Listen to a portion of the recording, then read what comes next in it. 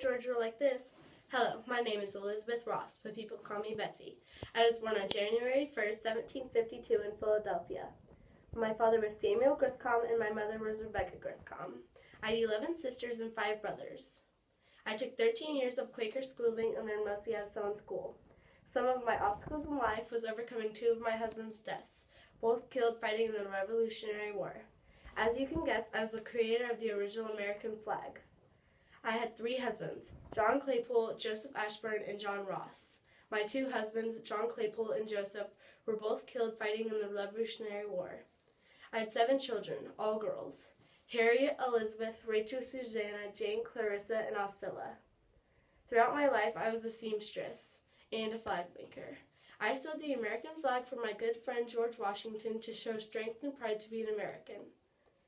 I died on January 30th, 1836 in Philadelphia. To find out more on me, Betsy Ross, go to womenhistory.com, ushistory.org, or usflag.org. Thanks.